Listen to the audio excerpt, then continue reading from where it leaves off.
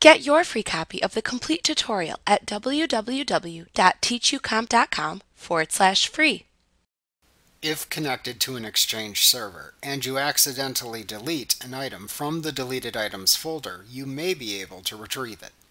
Generally, files emptied out of the deleted items folder are saved on the server for 14 days.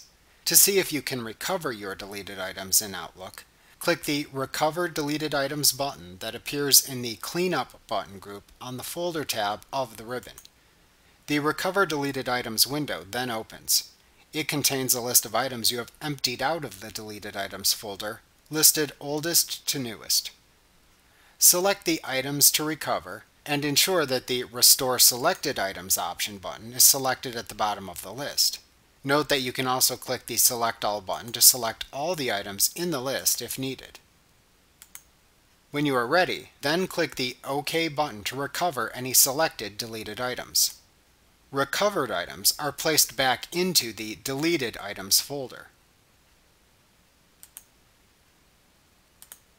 Also note that from the Recover Deleted Items window, you can also purge any items in this list.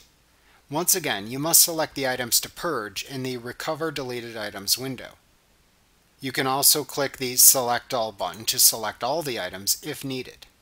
Then choose the Purge Selected Items option button at the bottom of the list and click the OK button. Then click the OK button again in the warning message box that appears. Doing this removes any selected items from the server, making them unrecoverable in the future. Like what you see? Pick up your free copy of the complete tutorial at www.teachucomp.com/free.